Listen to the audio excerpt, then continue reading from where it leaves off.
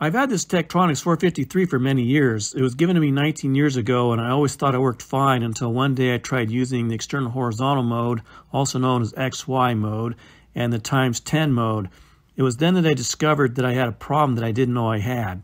And that problem was a strange fishbone-like pattern on the waveform in times 10 mode, and a kind of fuzzy, unsharp image on the CRT when using the external horizontal mode. I asked questions about this on a Tekronix online forum, and no one had a direct answer for me on that. Most of my responses were to check the power supply, which I had already done. In fact, when you calibrate this scope per the manual, the first thing it has you do is to check all the power supplies in the unit, as they supply power to every circuit. There is a positive 150 volt supply, a positive 75 volt supply, a positive 12 volt supply, and a negative 12 volt supply. I checked all of them, and none of them were out of regulation. Now, the manual says maximum power supply ripple is 2 millivolts. I did check the positive and negative 12 volt supplies, and I found 10 millivolts of ripple. More than the manual says, but not really too crazy. I tried to measure the positive 75 volts with my digital multimeter, and it gave me numbers that didn't make any sense. When I tried to look at the waveform with either of my Heathkit scopes, all I got was a fuzzy mess on the CRT, which I didn't understand as they should have plenty of bandwidth for measuring 120 Hz power supply ripple. At this point, I wasn't too concerned as everything was basically working. Back in 2003, I did have some trouble with the positive 75 volt supply, but I made some repairs and then the scope was working again. After recently doing my LED mod to fix the burned out A-sweep triggered indicator lamp, I decided to go through every circuit in the scope, measure the voltages on the transistors and so on, because I was convinced that I must have an oscillation in a circuit somewhere. At this point in time, I had limited knowledge of how an oscilloscope worked and very little experience working on one. I did fix my 1977 Heathkit IO4560, so that gave me some confidence that maybe I could restore this old 453, made in 1969, to full working condition. It was intimidating as the Heathkit 4560 schematic is one page while the Tekronix 453 has 17 pages of schematics, block diagrams, and so on. So I systematically went through every circuit in the 453. I found a few out-of-spec transistors, a bad tantalum capacitor on the A-sweep board, and some other minor things. I cleaned and lubricated all the switches where needed and where it was possible. I verified that all the connections on the horizontal display switch were actually making the connections and so on. But nothing I did seemed to help this problem at all. In the course of tracking down the cause of this problem, I did notice that there was some noise on the waveform when in A or B sweep modes. It was a very small amount of noise, but it was there.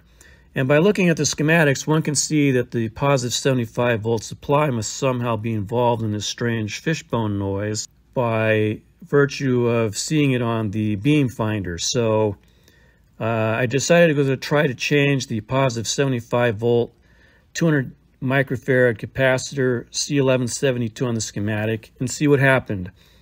Now I did check all these filter capacitors with an ESR meter and they all seemed to be fine.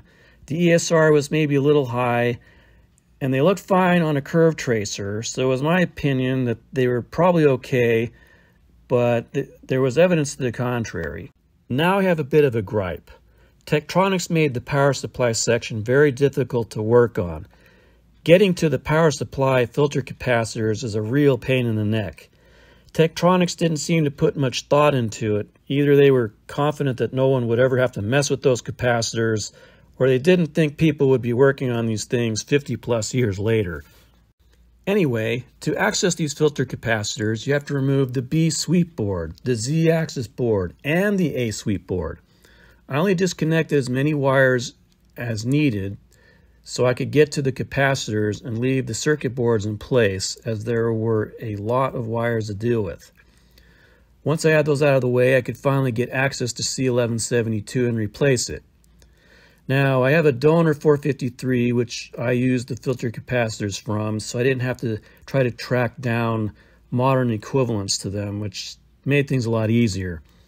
When I powered up the 453, there was actually an improvement, but the noise was still pretty prominent. So since this noise was associated with the horizontal section of the scope, I decided to look at the schematic again to review all of the power supplies going to that circuit. I noticed that the horizontal amplifier uses all of the power supplies, so once again I focused on that beam finder for some clues. It was then that it finally hit me. The 150 volt supply was also suspect, since the final stage of the horizontal amplifier normally uses the 150 volt supply.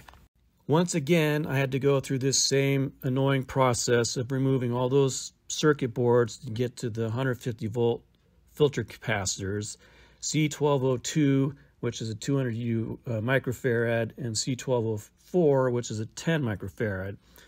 C1204 was especially difficult to get to, but I managed to deal with that one in a clever way. When I got it back together again, I turned it on and I was disappointed. The noise was still there. However, after a few minutes, it lessened to the point where you almost couldn't see it. So now we're talking. So then I tried the external horizontal mode, and to my great surprise, it was actually looking pretty good now. Still not perfect, but it went from fuzzy and not that usable to quite usable. There's still a little bit of noise if you increase the intensity enough, but it is now quite acceptable to me. I suspect that the last bit of this noise is probably due to either the positive and or negative 12 volt filter capacitors. I now know the process to replace these filter capacitors, but those two in particular are especially horrendous, as they require you to pretty much have to remove all the rectifier diodes off the ceramic terminal strips so you can get to the connections on the capacitor. It's a real pain in the butt. So, what did I learn from all of this? Well, for one, don't 100% trust an ESR meter. These capacitors tested okay on the meter, but in reality they were not really good capacitors. Another one is that people like to commit recap aside and recap everything thinking that it will fix all their problems. I've seen from watching other people's TV and repair videos that problems are not always because of bad capacitors. My research on the Tekronix 453 was that the power filter caps seldom went bad, so that was just simply not the first place I looked. This is what can make repairing a 50-plus-year-old piece of equipment tricky, because so many things could be the problem, and in a highly complex interactive piece of equipment like a Tekronix 453, it can get convoluted real quick.